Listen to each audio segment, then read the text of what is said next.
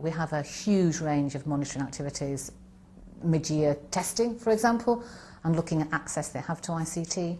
But in order to answer the question, does ICT really enhance the depth of learning? We actually ran an in-house research project a year ago where we took children who on a CAT score, a cognitive ability test, were predicted, let's say, an average outcome, but at that time were not performing at that level. We increased their use of ICT and the scores went up. Now, I am not saying that just because we have deeply embedded ICT, test scores go up, but it certainly adds to the quality of the learning and the motivation. I think that's the overriding thing.